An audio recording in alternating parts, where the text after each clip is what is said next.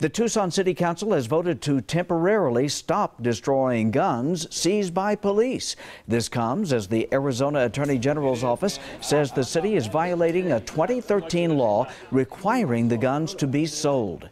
Tucson has continued the practice, the council saying its charter city status means the law does not apply here. But a new law allows lawmakers to ask the Attorney General if cities are not following state law. If they are not, they must give up shared revenue. Tucson could lose more than $170 million if the city continues to destroy guns.